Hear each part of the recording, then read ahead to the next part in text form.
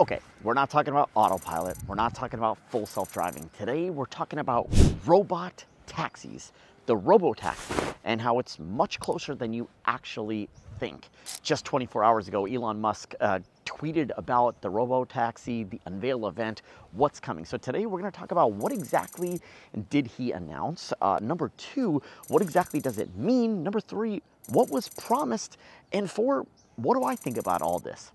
Let's get started. Okay, so what exactly happened? Friday, April 5th, Elon took to Twitter to announce Robotaxi unveil is happening on August 8th. That's insane. Like, okay, what exactly does that mean? It's been a while.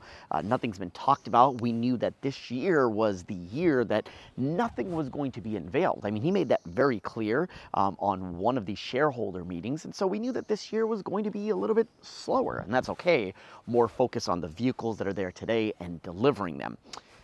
But we got this surprise announcement. Of course, the internet went crazy when they heard this, and we don't really know exactly what this means, but we can dissect it and kind of figure out what is to be expected come August 8th. You see, a robotaxi may mean something completely different than what you think it is. And that's all that Elon basically tweeted about. There was no follow-up to that, no more details on that. So we don't know exactly what else is there to be expected. Are we going to be able to ride in it? What is it?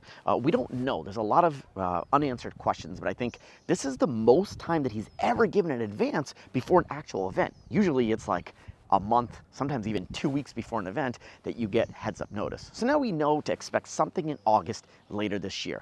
That's exciting, that's fun. Now, what exactly does this mean? Well, robotaxi is different from full self-driving. You see, there's been a lot of focus on every Tesla comes with what's called autopilot. That allows you to stay in your lane, it maintains the speed and so forth. Then there is full self-driving, which basically the car drives completely autonomously, but it needs to be supervised. It means you need to be behind the wheel, you need to be holding the wheel. Well, that is all in its own suite, comes on every consumer level vehicle. But Elon had promised that at some point, every consumer would be able to take their car and essentially turn it into a robot taxi. That dream, that vision has always been a cool thing to keep in the back of your mind, that at one day, if my car is not being used, I can send it out to go and make money for me if I'm not using the vehicle. But I don't think that's exactly what this is. You see, not too long ago at one of the shareholder meetings, Tesla did talk about a specific vehicle for robot taxi. Think Waymo. What Waymo is doing in San Francisco and in Arizona, and especially these pilot locations, is they have a vehicle that truly has nobody in the driver's seat. And I think that's exactly what Tesla's doing here.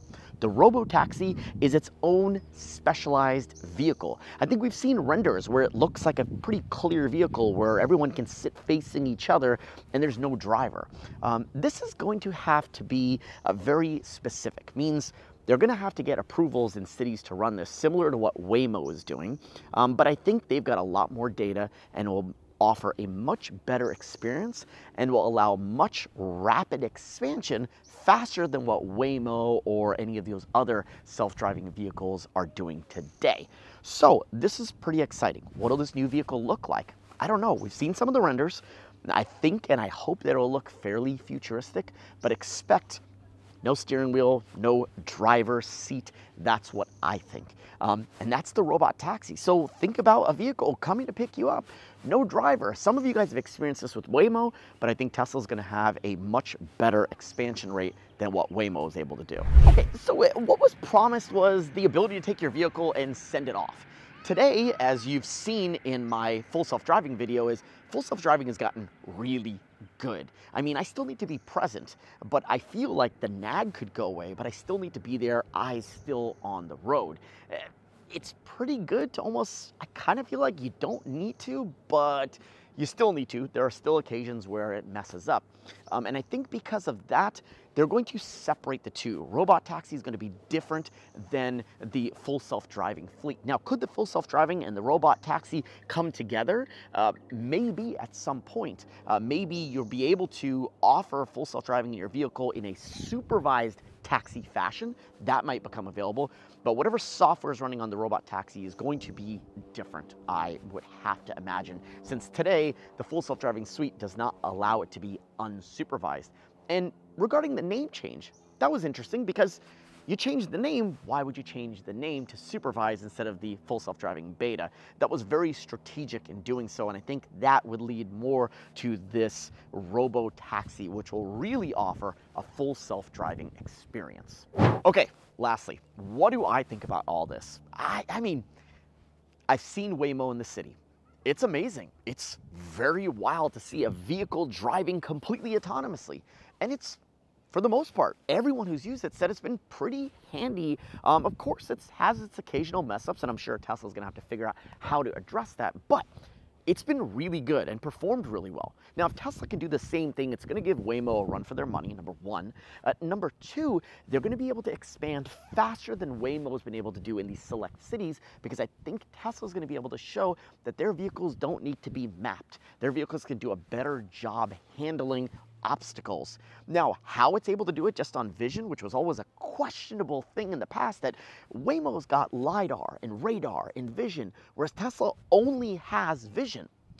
So that leads me to believe, will the Robotaxi have more than just vision, thus be able to get those approvals, thus be able to offer an even safer ride, because it's already so good with vision based on all the data that it's collecting. But if you add, radar and LiDAR on top of that, it's gonna make it a foolproof solution.